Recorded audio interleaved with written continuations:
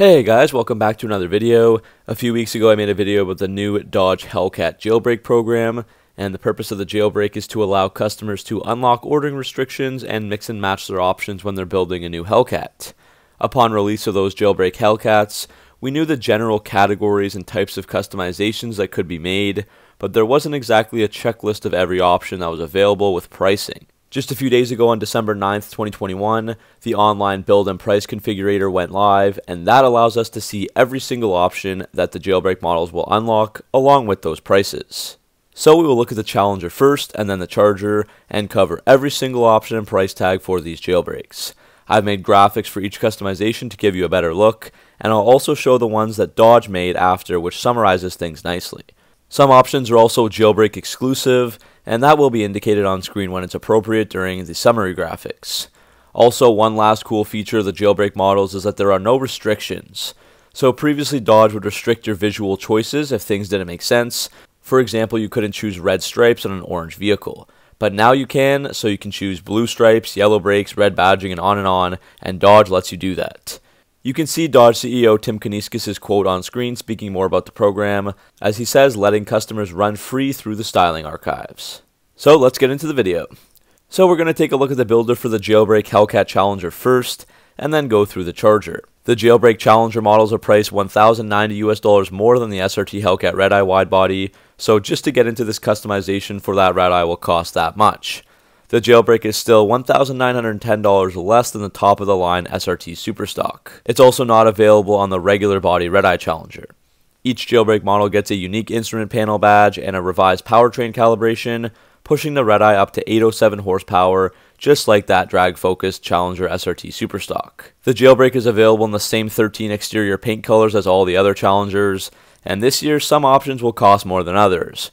So for example, Pitch Black and White Knuckle are $0, Hell Raisin, Octane Red, Go Mango, and Cinnamon Stick cost $395, and most of the other colors are $95. So that was step one, and after the color has been chosen, now there are 9 exterior stripe and decal options. Those include $995 dual racing stripes in 5 different colors: blue, carbon, gunmetal, silver, and red. Blacked out options include a black satin painted roof for $1,495, the hood for $1995, or both combined with the deck lid and spoiler for $3495.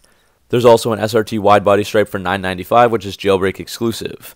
Black Mopar hood pins can also be added for $425. Step 3 would be the wheels, and the jailbreak gives you a whopping 7 choices, 2 of them jailbreak exclusive. All are 20 by 11 inches in size to go along with the widebody look, and the prices are between $995 to $1295 depending on the wheel.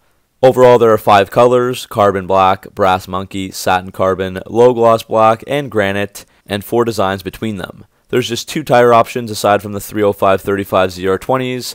There is a P0 summer tire option for $695. The Jailbreak adds 6 different Brembo caliper color options, and those calipers are quite visible as there's 6 piston in the front and 4 piston in the rear on these Redeyes. The standard color is red, and that won't add any charge to your build. For $595 though, you can choose between black, blue, gunmetal, orange, or yellow, all really nice looking options.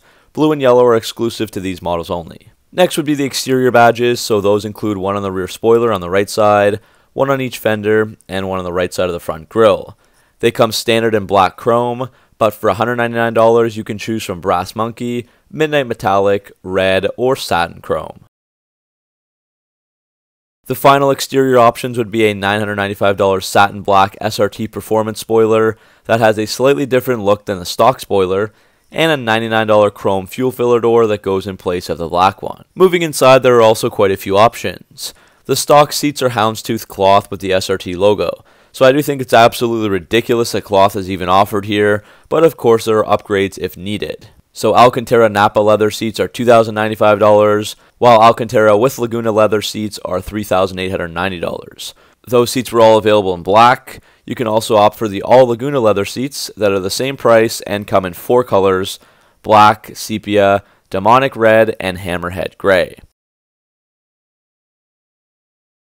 The standard seatbelts are black, but for $395 you can choose from demonic red, hammerhead gray, or sepia. The same 4 colors are offered on the floor mats for $99, but it just seems to be the outer edge trimming and not the actual entire floor mat color itself. Next up would be the bezel and console trim finish, which is around the steering wheel and the instrument panel area. There are 5 options with varying pricing. Dark dub plate is standard here, and the others are between $199 for dark engine turn and up to $699 for copper weave carbon fiber. The Jailbreak also adds steering wheel options, so stock you get leather with a red SRT LED light, but you can also opt for different finishes like Alcantara and LED colors.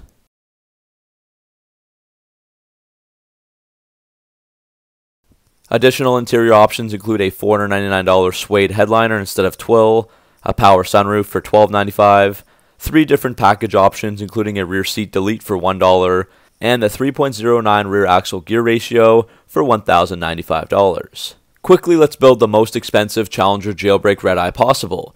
So that means clicking off the most expensive option of each feature offered, and that would add $24,440, which pushes the price to a whopping $106,010 before any taxes. Now let's do the Charger Jailbreak. This is the top Charger trim since there's no Superstock, and it's $995 ahead of the Redeye Widebody. As for paint colors, the same 13 color assortments are available at the same prices as the Challenger, so nothing new there. The same 5 dual racing stripe colors carry over to the Charger, but here gunmetal, blue, silver, and red are all Jailbreak exclusive and not offered on the other trim levels from the factory, for example like on a Scat Pack. The Charger also has a satin black graphics package on the hood, roof, trunk, and spoiler, or a satin black painted hood or gloss black painted roof option. Finally, there's a satin black hood, roof, and deckless stripe package that reminds me of the 2017 and up Daytona graphics for $995. The wheels are the exact same as the Challenger with 7 options. I'll just roll through the visuals to give you guys a look at them with the Charger instead. Pricing does vary a bit from the Challenger, and the same goes for the brake calipers and badges. They are the exact same options and prices as the Challenger. The Charger also adds a $995 option of a black spoiler instead of the body color one, and instead of the stock chrome exhaust tips, you can choose black ones for $99. Moving inside, on the Charger, the Hellcat logo Laguna leather seats are standard, while they weren't on the Challenger for some reason. Remember, the cloth was standard there. You can opt for Alcantara for $995, and demonic red or ski gray inserts on the Laguna leather will cost a few $100s. Dark engine turn bezel and console trim is standard, and the other offerings are hectic mesh, dub plate, and real carbon fiber. Apart from all that, all the other options are the same, but a few things are left out, like there's no rear seat delete option, nor is there that 3.09 rear axle ratio option. If we want to build the most expensive Charger Jailbreak, with all the most expensive options possible, the total comes out to $100,909, plus all your taxes and licensing and all that. So that means the total options were around $17,300. So that is around $6,000 less than the same fully loaded Challenger Jailbreak, due to the fact that not every feature was offered on the Chargers. So that's it for this video. Hopefully you guys enjoyed checking out exactly what the Jailbreak models have to offer. Are you happy with what you saw or underwhelmed as to what Dodge is offering here? Let me know down in the comment section below. I think it is a really cool idea, but they could have offered a few more features and colors. As always, thanks for watching. Make sure to like and subscribe for all your Mopar content, and I'll see you guys in the next video.